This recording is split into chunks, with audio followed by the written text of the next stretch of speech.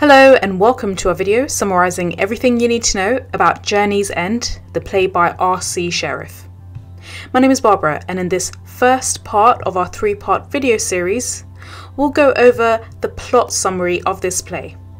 Do remember to come back for part 2 and part 3, where we go over all the characters, themes and also important quotations that you need to understand, especially if you're studying this play as part of your coursework or exams. So let's get started. Now, as I mentioned, we shall look in this video at a summary of the plot. Now, in the first scene of Journey's End, Osborne arrives in the British trenches of St. Quentin, France in the last year of the First World War. He is the second in command of an infantry stationed only 70 yards from the trenches of the German enemies, and the nature of this kind of military service is quite intense, so the infantries rotate working this location, each group taking 6-day shifts. Now, when Osborne arrives, he has a brief conversation with Hardy, the second in command, who's just finished his 6 days. Hardy tells Osborne that there's a German attack expected to come in soon, and the two soldiers talk about Stanhope, the captain of the infantry. Stanhope is a hard-drinking young man who's been in the war already for 3 years. Hardy exalts him as both a sound leader and a prolific drinker. Hardy also tells Osborne about an officer who recently left, and he hopes that the replacement will be a braver, better soldier. When Hardy leaves, Osborne sits down to dinner made by Mason, the officer's cook. At this point, Raleigh, the new officer, enters. As Osborne and Raleigh talk, Raleigh reveals that he knows Stanhope from before the war. He and Stanhope went to the same high school, and Stanhope was a respected rugby captain whose father was friends with Raleigh's father. The boys spent summer together, and Stanhope started dating Raleigh's sister. When Stanhope went off to war, Raleigh thought constantly of him as a brave captain. When Raleigh enlisted, he even asked a relative to help him get assigned to Stanhope's infantry. Hearing this, Osborne realises he should warn Raleigh that Stanhope has changed. Next, the two men talk about Raleigh's journey through the trenches to the front lines, which he says was an unnervingly quiet experience. Osborne confirms that it's often quiet there, despite it being one of the most dangerous places to be stationed. Osborne says they are just, and to quote from the play, waiting for something to happen. When Stanhope enters the dugout, he's stunned to see Raleigh. Rather than embrace him, he simply asks how he got there. He then turns his attention to Osborne and Trotter, another officer, and the group sit down to eat together. Eventually, the fourth officer of Stanhope's infantry, Hibbert, enters and claims that he doesn't know if he can eat because of his neuralgia. This obviously annoys Stanhope, who urges Hibbert to eat, but Hibbert goes to bed.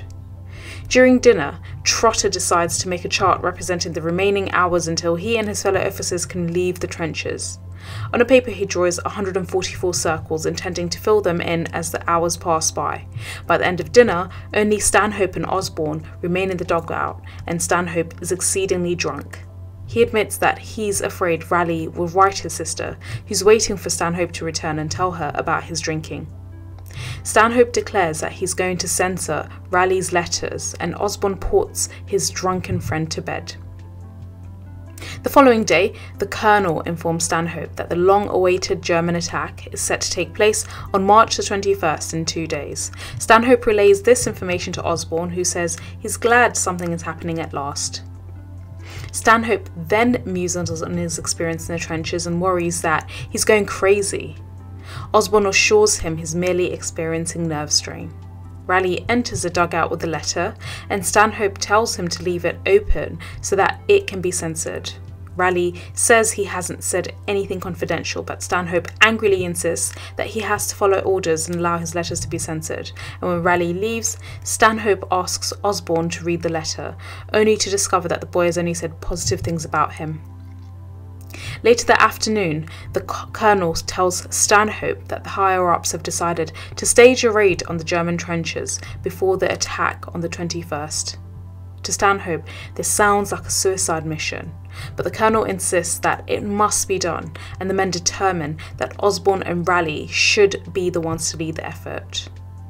After the colonel departs, Hibbert enters the dugout and tells Stanhope that his neuralgia has progressed so badly that he believes he must go home.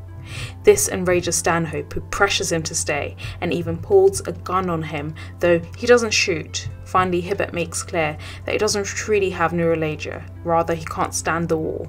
Stanhope becomes more sympathetic, telling Hibbert that he too feels this way. He reveals the only thing keeping him from faking sick and going home is his drinking. The next day, the colonel and Stanhope do go through the plan with the raid. Osborne and his men will launch a smoke bomb at a section of the German fence. Raleigh and his men will slip through the fence, grab the first German soldier they can find, and take him hostage so that they can gather information about the attack. Stanhope and the colonel then visit Osborne and Raleigh, who are preparing for the mission. When they leave, Osborne and Raleigh wait to begin, sitting together at a table and trying to pass the time. Eventually, they talk about where Raleigh grew up, and in the minutes before they leave, they continue to bond. The raid goes successfully and they kidnap a young German soldier. This pleases the colonel, but Stanhope soon learns Osborne has been killed. Like Stanhope, Raleigh is stunned by the loss, but the colonel has to strain to show his emotion. He's primarily excited to pass on news of the successful mission. When the colonel finally leaves, Stanhope and Raleigh look at one another as gunfire sounds overhead.